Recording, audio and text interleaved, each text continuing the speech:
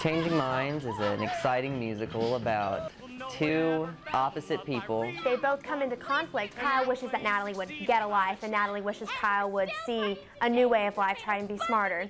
And then they both switch brains. This is not just any PPP production. Created to debut right here in Germantown, students have been working with some important people, including Galaxy Quest writer David Howard and Disney composer Brett Simmons.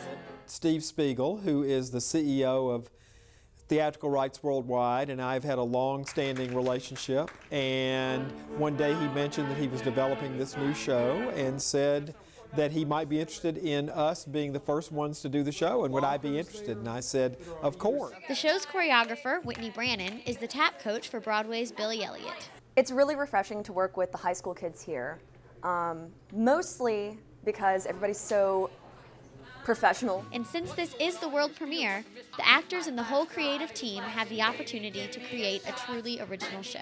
And it's just exciting because you can't say that this has happened anywhere else. It's fun to create your own character and not have to look at someone else for it. The beauty of it being so original is that you can't predict what's going to happen in this show.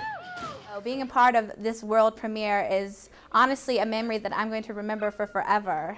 Reporting for Action News 5, I'm Zoe Zelonky, News 101.